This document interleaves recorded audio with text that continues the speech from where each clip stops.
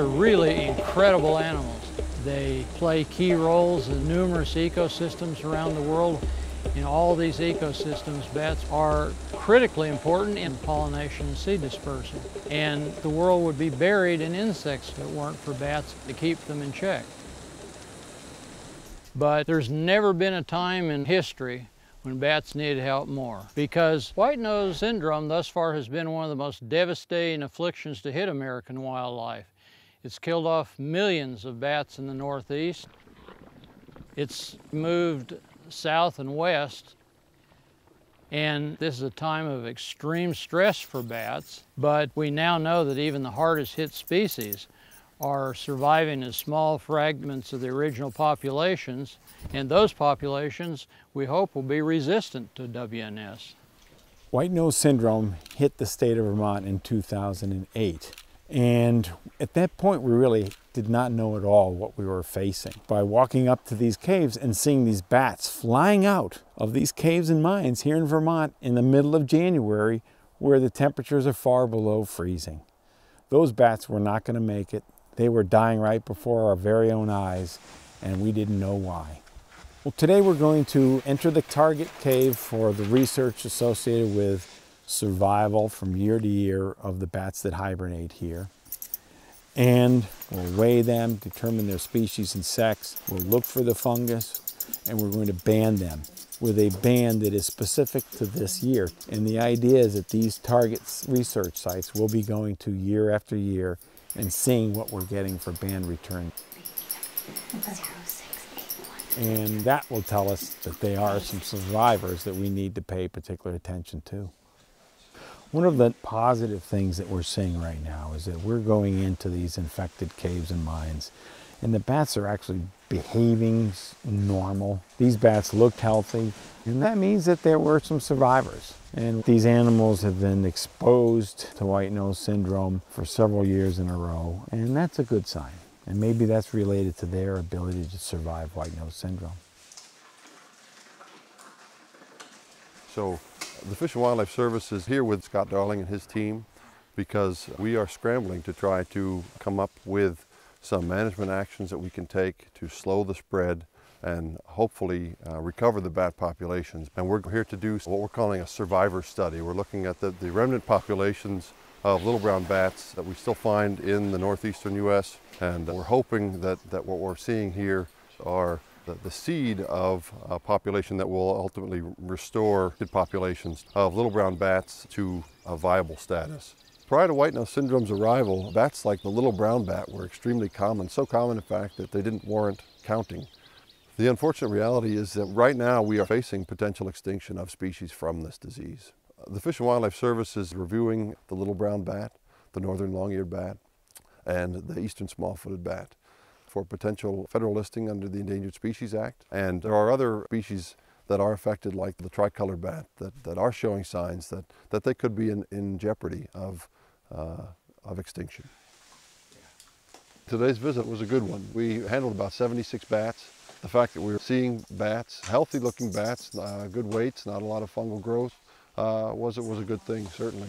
We have some examples of survival. We've seen it at this site and several others. But really figuring out what that means at a population scale is the critical thing. Nothing is off the table at this point. We're really looking at all angles.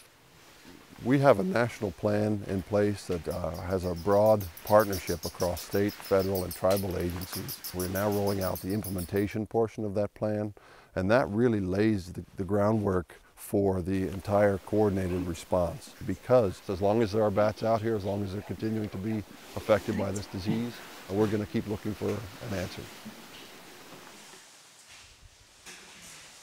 The focus of our work at USGS with white nose syndrome is to both understand the physiology of the pathogen that causes this disease and to develop practical diagnostic tools to facilitate diagnosis of the disease and evaluation of management.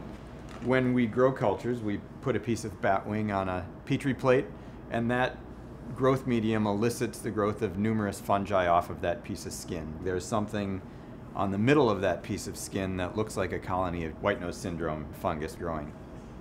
And once we have it at this stage in the process, we can then transfer it to additional plates to generate larger amounts of biomass that we can use to study. Fungi can be very challenging pathogens because they reproduce by producing environmentally resistant spores. And so if you have an outbreak of white nose syndrome in a cave... No sign of lesions, no... Uh-oh, fungus on the nose right there. Yeah, I have it in Illinois. It's very possible that the fungi that are killing the bats are leaving behind literally billions upon billions of these spores. And so the fungus can persist long-term in the environment. And so therefore, I think as humans, our number one responsibility is that we modify our activities so that we don't inadvertently transmit the fungus around the world. And so that means when we do go into that site that harbors spores of the fungus, it's important that we take basic universal precautions so that we don't transmit it on our coveralls that we might wear and inadvertently make the problem worse. Mammoth Cave has major bat roosts, and we have something on the order of 400,000 people come and visit Mammoth Cave every year. And now that Mammoth Cave is among the sites that are white nose positive, we were worried about the potential for us to have visitors that can transport white nose syndrome spores to other places. So we've been very proactive in limiting the spread as much as possible as we can by simply having our visitors walking over about 16 feet of carpet and then walking over a mat with a solution to increase the cleaning of the shoes that helps remove the spores, because we don't want our visitors to be the ones who take white nose to Wind Cave or Jewel Cave in South Dakota, to wherever they're going home to. And I think the biosecurity mats that we're using are probably one of the more effective means for dealing with walking tours of large numbers of people. I think there's a role for people in protecting bats. White nose syndrome is one piece of it, but bats need a lot of friends. So even if people can't do anything to cure white nose syndrome, the bats that survive are going to need good, healthy habitat, and we need to be doing a better job protecting our cave bat roosts, because bats are an important part of this ecosystem in maintaining it like we see today. The Forest Service is interested in white nose syndrome because healthy forests need healthy bats, and vice versa. And there are a lot of things that people can do to help bats. And one of the first things you can do to help bats is to provide bats with shelter, like a barn or whatever structure they can use to raise their young in the summer. And also, bats like to live in both live and dead trees. So you just want to keep as many trees up on your property as possible. You can also create a home for them by building a bat house. For bat houses, placement is very important. And so bats like it to be nice and warm. So it's really about the placement and how it's going to control the microclimate that's within that bat house.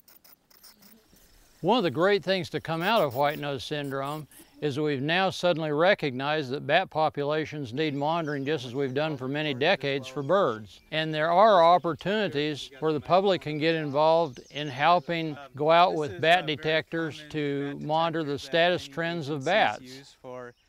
We're at Yellowstone Lake State Park in Wisconsin, and we're here to do some citizen science bat monitoring. And like many of the state parks in Wisconsin, this park provides a lot of great habitat for bat species that we're particularly interested in, such as the little brown bat, which is one of the bats greatly affected by white nose syndrome. And there's several bat houses here with 4,000 bats. When the bats come out at night to feast upon the very abundant insects that are here today, we'll be there with our bat detectors to record them and see what species we have, and do an emergence count, watch the bats as they leave their roosts and count them. Every year I get more and more people coming to these events with interest in bats. They hear about white nose syndrome and they want to help to preserve and protect the bats that we have. Acoustic monitoring is where we take a device that allows us to take an ultrasonic bat call and brings it to a level that we can hear, like little clicks and chirps of bats, and we use that information to get a relative idea of bat populations. And the data that we are collecting is important because in the unfortunate case we were to get white nose syndrome in Wisconsin, we'll be able to look back at our historic records and see where species were occurring. And if there were efforts to bring a species back, we'd be able to see where those species originally occurred.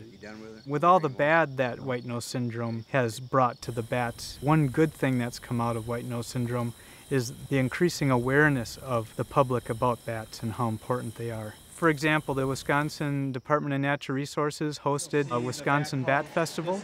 Multiple agencies were involved in helping the public see what we do as far as research and what bats we have in the state. We even had bats from other countries there in a live bat display to get people up close with these bats to see that they're not the scary creatures that we all think that they are. And that the cooperation from the public is the perfect partnership to protect the bats and prepare ourselves in the unfortunate case if white nose syndrome does come into our state.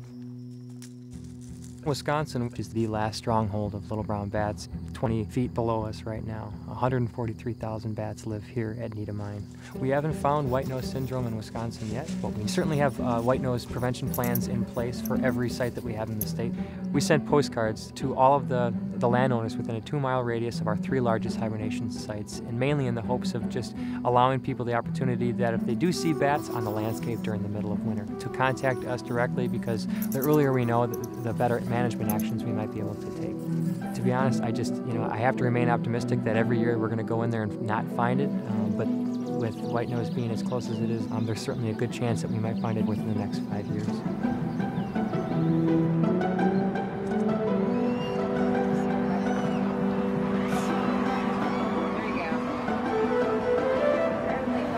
You know, anyone who works on bats for a while realizes how fascinating they are and how adaptable they've been for the eons that they've been on the earth. And they are a tough animal, and if we could help figure out what it is that might keep them around, they'll respond. It'll take time, but they'll respond. They are adaptable, and they just depend on us right now, and we're here. We're not in the business of throwing in the towel, and we know it's too important. We know that we're the ones that are needed to do this, and we're going to keep plugging away at it, but we're not going to quit.